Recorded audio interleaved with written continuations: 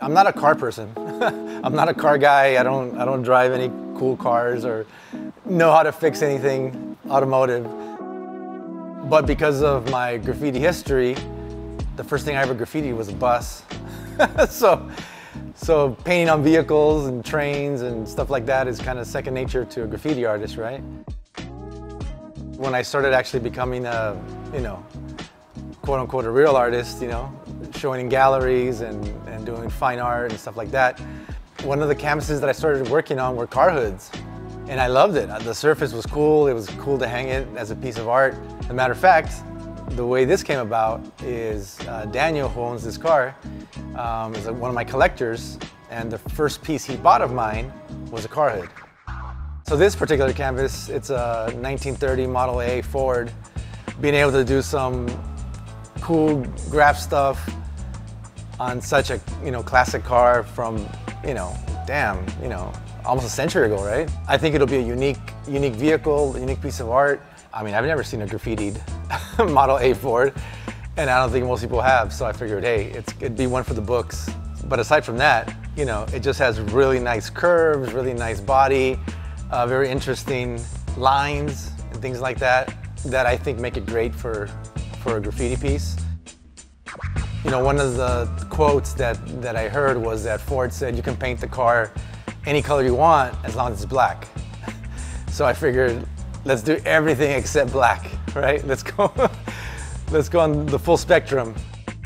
It's also inspired by music. Daniel is a really big music aficionado. So he actually, we communicated and talked about a lot of the different songs that he likes and albums that he's a fan of and bands and singers and all that.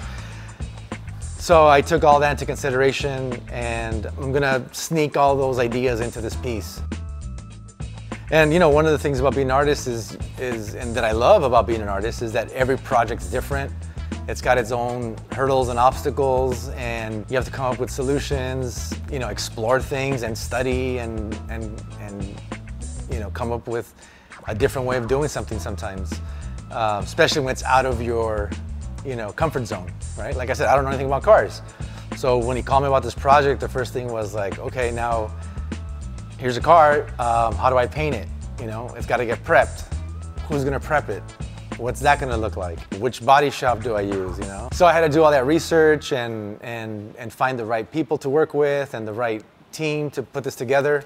My good friend Vile, I hit him up, and he right away recommended me Marky and was like, oh, you gotta talk to Marky. He can make this happen, and he's good, I knew Man's work, and he's all, hey, Val sent me over, says you're the person to talk to. I got this project.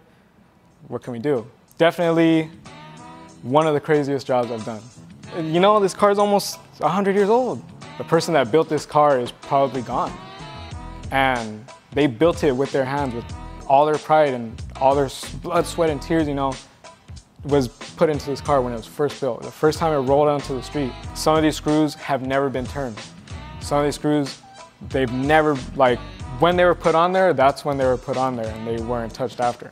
It's so hard because it's just like a wood frame. It's a wood frame, so once it's screwed in there, wood doesn't, you don't get to kind of adjust it. It's like it eats the wood away, but it's just crazy how almost prehistoric the car is. I do, work on lowriders and custom builds and stuff like that, but being able to work on these freaking time capsules, nothing could beat that. It's crazy. I got to see some of the process of him shaping the vehicle and the bondo and all that stuff, and that's an art form, and so it's just cool to be able to work with someone else on that level. I love it. It makes me grow, it makes me feel like I've learned something. It makes me proud of the final project too, because sometimes when you start doing the same thing over and over, the same size canvas, the same wall, the same theme, it can get very boring, repetitive. So once in a while you need something to inject you with a little bit of a new passion, a new interest, and that's what I'm feeling right now. I'm happy to, do my interpretation of a man one piece, on this old ass Ford.